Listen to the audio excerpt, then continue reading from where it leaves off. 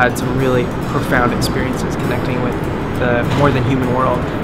So I hope that they take that experience with them in their hearts and share that in their lives after Linfield. One thing that I didn't expect in this course is just defining what stewardship means to me. It's a kind of sense of giving back to the environment as well as the environment giving back to you in a sense.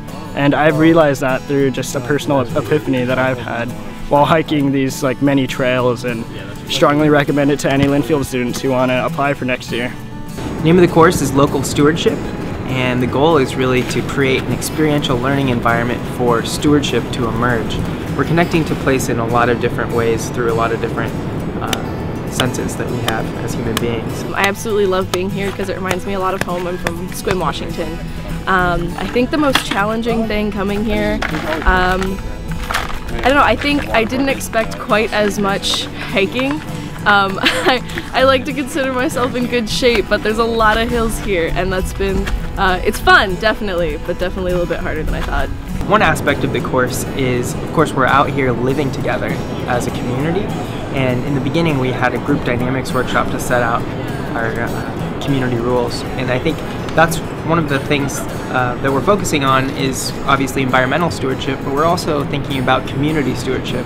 So we're looking at how do we participate as active members of our community. I think my favorite thing would probably have to be being out here with 13 other people with the same mindset who all want to help the environment. The readings are from a selection of nature writers that have traditionally thought about these things, these concepts of nature, of wilderness, of where do humans belong in this picture.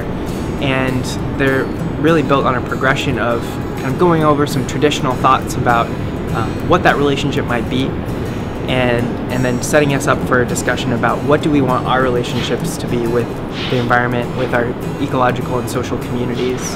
Kind of the academic side has been a lot of just thinking about how we as people interact with a very specific location. And as someone who grew up in a city, in Denver is where I grew up, I never really thought about how we interact with the land and how that affects not only the land itself, but then our opinions of, or just the way that we look at how we live, I guess. My hope is that these students take this value of stewardship that they've developed here and bring it back to their own communities and continue to be active stewards of our environment.